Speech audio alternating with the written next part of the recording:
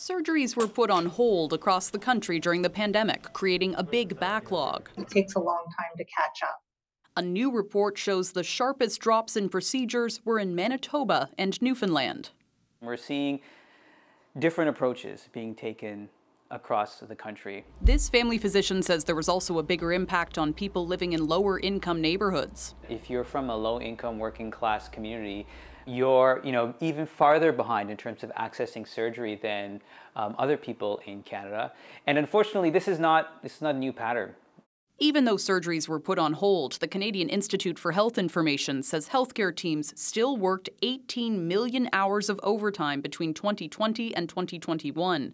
Some workers quit their jobs, while others grappled with burnout, like Toronto trauma nurse Aram Chagala.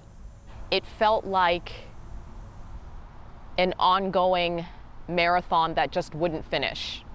The report also highlighted other pressing issues. Many Canadians struggle to access mental health services, while millions don't have access to any primary care provider. Noticeably absent was any data from Quebec.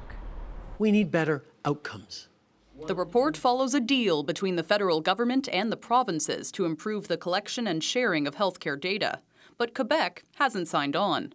The province, with a population of more than 8 million, told CBC News they've been reporting their own data publicly since 2022. It's pretty astounding that it's 2023 and we're starting to actually try to compile all of this data. This health policy expert says even with its gaps, the report is an important first step, but if it doesn't come with the targeted investments, then all we're going to be doing is having a better sense of these divides. In other words, the data won't help if governments don't find a fix. Lauren Pelly, CBC News, Toronto.